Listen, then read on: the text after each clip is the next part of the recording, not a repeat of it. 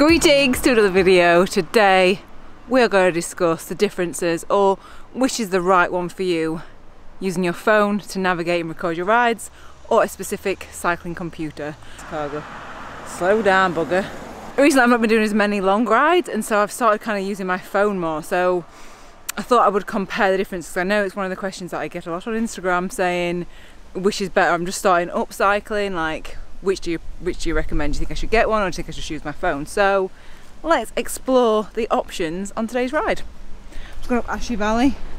Again, this is my little local spin. Also, I do want to add, I don't think there's one that's better than the other. I just think there's one that's going to be better suited to your individual needs. So just going to put a little disclaimer in there. So right, let's get up the climb. God, I love this climb so much.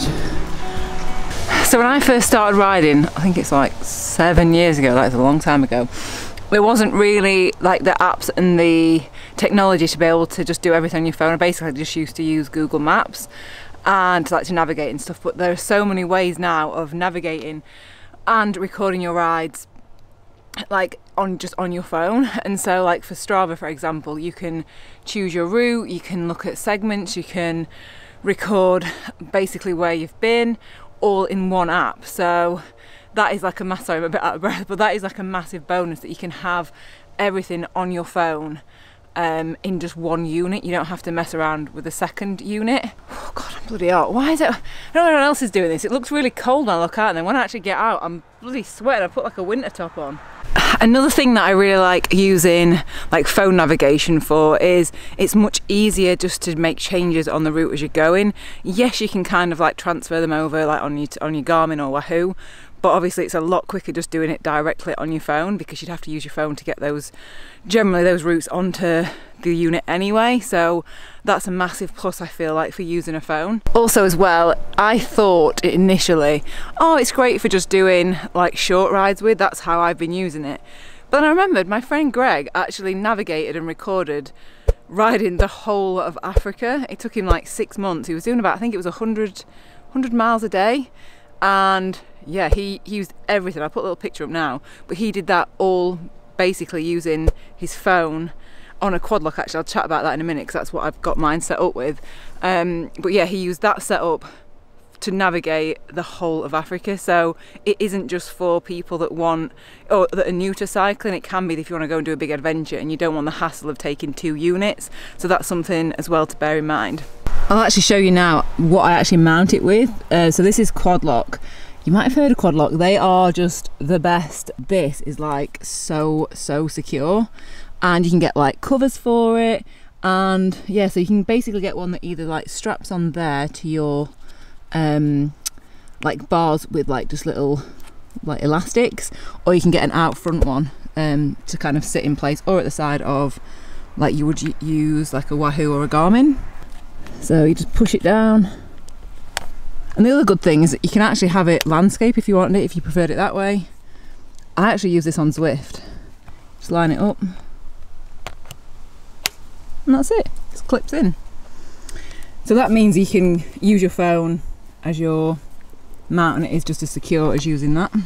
Also, while I'm on the topic of being able to record long rides with such as Strava, I actually recorded my Everesting on Strava. It was actually my backup, and I ended up having to use the backup on Strava. It was actually just in my back pocket. It would have been nicer to have it on there so I could check charge and stuff more regularly, but yeah, you can do obviously really long rides as well with it.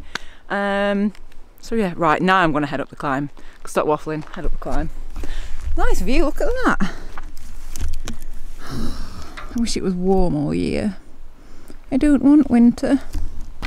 Another thing made quite visible here is how easy it is to see, and if you prefer a much bigger screen than a phone, can give you a much clearer, bigger view of the map.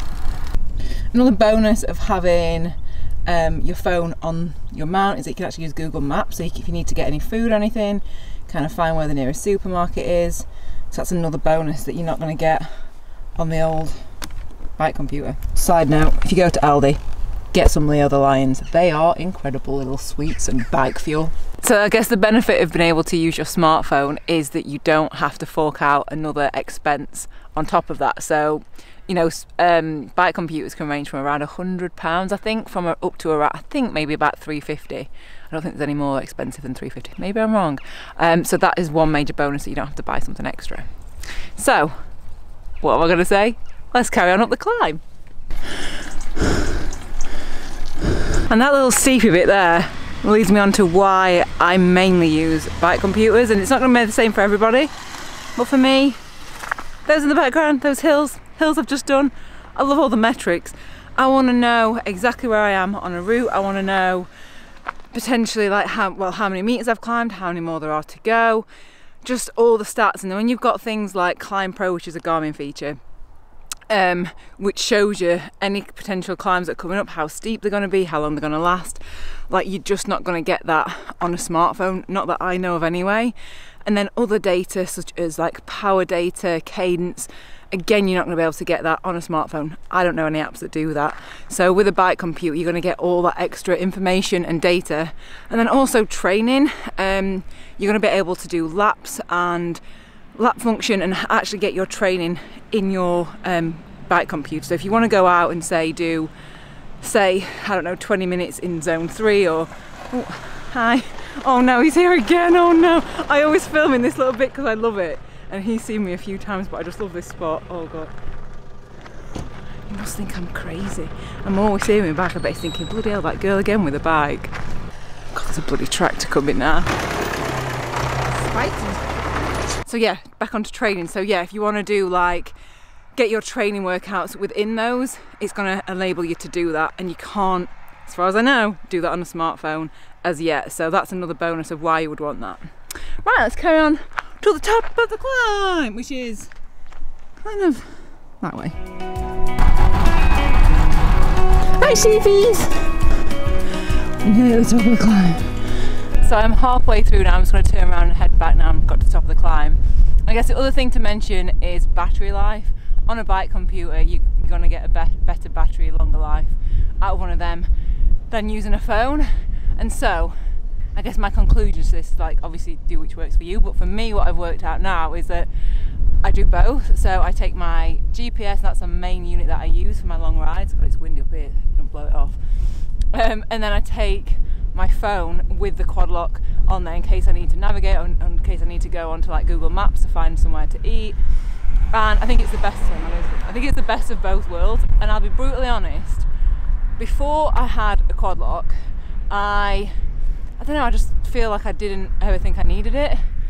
I think it's one of those things, once you have it, like, oh, this is actually really useful. And I think that's the case for a lot of people. I think, oh, I'll just use a bike computer, why do I need that? But having it is just like an extra backup for your route. And yeah, I'm really happy with it. It is pretty cool. I should say, you know, it's sponsored by Quadlock, so thank you to them for sponsoring it. And yeah, I want to head back down now. There's some beautiful cows in this field. Oh, I just love it. It's so windy. Come on, summer, give us a couple more weeks, please. Hi, calf! I can see you on a little wee-wee. To be fair, cows have seen me do many a tinkle on my endurance rides. Look at it looking at me. It's like, oh, you just see me out of a tinkle, you pervert. Oh god, probably should have bought a tripod, but who brings a tripod on a ride, really? So they might be, I think they, oh, my bike's falling over. They range from, why is that falling over? Shove it in the tree. 400 maybe? What the hell's that? Start that again.